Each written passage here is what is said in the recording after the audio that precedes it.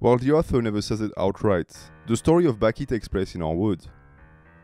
Besides the fact that the action happens in Tokyo, and that multiple real-life personalities have cameos in the show, the most convincing argument to support that theory is the establishment of a judiciary system and the visible presence of global politics. Unlike a lot of other shonen manga that neglect the development of the environment surrounding its characters, there is an evident emphasis put on the construction of believable governing institutions in the Bakiverse. The introduction of politics to the plot makes possible the depiction of a realistic setting in more ways than one. First off, because it anchors said plot in a parallel world similar to your own, and secondly because it allows for organic interactions between the cast and governmental representatives, which often make for juicy power fantasy scenarios. The Maximum Tournament proved particularly effective in its ability to give visibility to multiple countries. Between Retsu, who put China on the map, and fighters from Africa, the USA and Western Europe showing up to brawl, there is no doubt that their Earth is a twin model of ours, with a similar topography. This also means that they share political parties, which is confirmed with the Garland flashback, that showcases his comrades from the USSR discussing his undying loyalty for Mother Russia. Besides making for a cool backstory, it also serves to hype up his strength and situates him as being someone even the top brass of the apparatchik respects.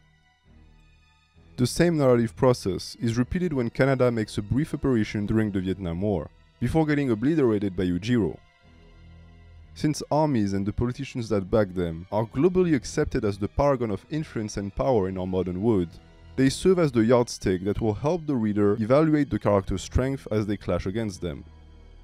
This process is a little different when it involves Baki's father, because a large portion of his character is centered around his title as the strongest creature on Earth. When it comes to him, his relationship and habit of engaging in conflict with entire countries participates more in a slow build-up towards an eventual god status, as predicted by this Canuck general. The biggest offender of this type of theatrical performance is of course the USA, which receives heaps of exposition throughout the show, for reasons I developed in the military video, but will detail further here.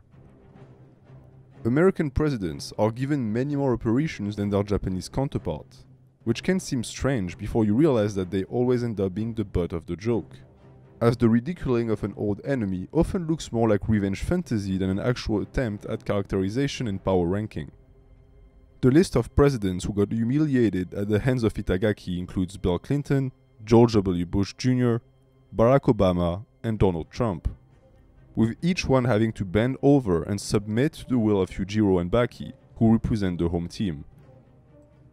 Despite the sometimes childish nature of these segments, their effectiveness cannot be denied, as watching a single man make the elected leader of the strongest country in the world his bitch does a lot to establish the position of said character within the scope of the story.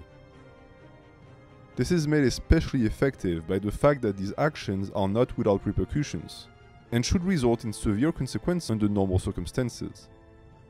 It is clearly established that the Tokyo we see in Grappler Baki isn't an anarchical land, and that anyone who lives in it falls under the same jurisdiction, the caste included.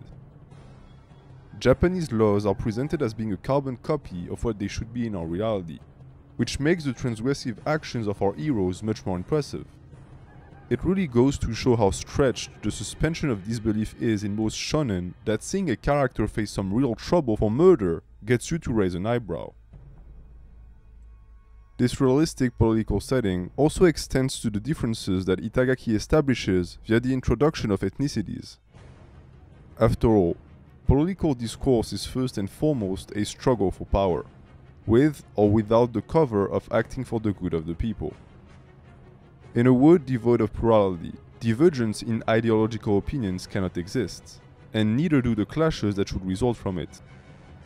And since Itagaki wasn't about to introduce a complex political spectrum to this story on top of all of the other themes he's already juggling, he chose to go about it the easy way, by using racism as a factor of division between people. It's never turned into an excuse to go on long tirades about how evil it is, and the Baki series as a whole is far from being woke. Rather, the author sort of places it there for all to see, without attributing a label to it, which, on top of removing its stigma and making it look purely functional, also makes it appear forced. The characters seem to immediately notice when someone isn't Japanese, and they always feel the need to express it out loud. This is of course for the benefit of the reader, who would have absolutely no way to tell that two characters are of different ethnicities, considering Itagaki draws whites and Asians the exact same way. The only exception being Chinese fighters because they're darker, and black people because they're, well, black. All of that is done in an effort to present a believable state of affairs, with international powers having a strong presence in the plot. By having us buy into the idea that the governments and institutions of Grappler Baki are legitimately powerful, Itagaki gives us a chance to feel more involved when they finally clash with the characters. The struggle between the individual power of the fighters and the wood of politics isn't just a throwaway line, and this element of the story is a cohesive glue that holds the plot together and develops even more importance in later arcs. It greatly participates in creating the mythology that shrouds the Bakiverse and helps balance the realism that is so important for our engagement in the story. In a sense, it allows for both an exciting adventure and a somewhat believable one, which is the trademark of any great legendary tale. This effort towards world building culminates in the absolute domination of the political sphere by Yujiro Hanma, who effortlessly manages to subjugate the most powerful governmental institution of his country, staying true to his title of strongest creature on Earth. All of that is justified in the story by his attempt to prove that he is leagues above Gaia in terms of strength, which, when you think about it, is only a thinly veiled excuse for Itagaki to flex his narrative muscle and give us some good old Yujiro porn.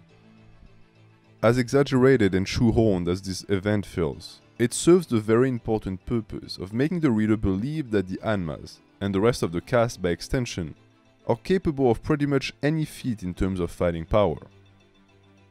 You might think that this is completely superfluous, considering that shonen manga characters are more or less superhumans in their own right. But you have to keep in mind that while the limits of what the medium can show are infinite, the limitations that an author has to impose on his own writing for it to remain believable and exciting need to be clearly delimited for his story to have any chance of staying consistent. By establishing that Yujiro, the #1 warrior of his series, is able to take on an entire army by himself, Itagaki greatly raises the ceiling on what his roster is capable of, while at the same time depicting it in a way that speaks to us and remains within the realm of what is conceivable yet impossible. Considering how much more ridiculous the series gets as one arc succeeds another, this is an absolutely necessary addition to the plot, as it helps alleviate the wild goose chase that the power levels escalation brings forth later on.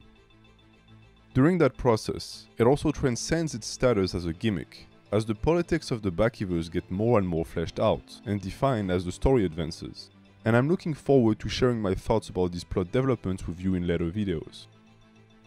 This was the last part of my analysis of the manga Grappler Baki and the conclusion of this 5-episode series dedicated to studying the work of Keisuke Itagaki. I had a lot of fun writing and editing it, and I hope you had a good time listening to it as well. Thanks for watching, and have a good day.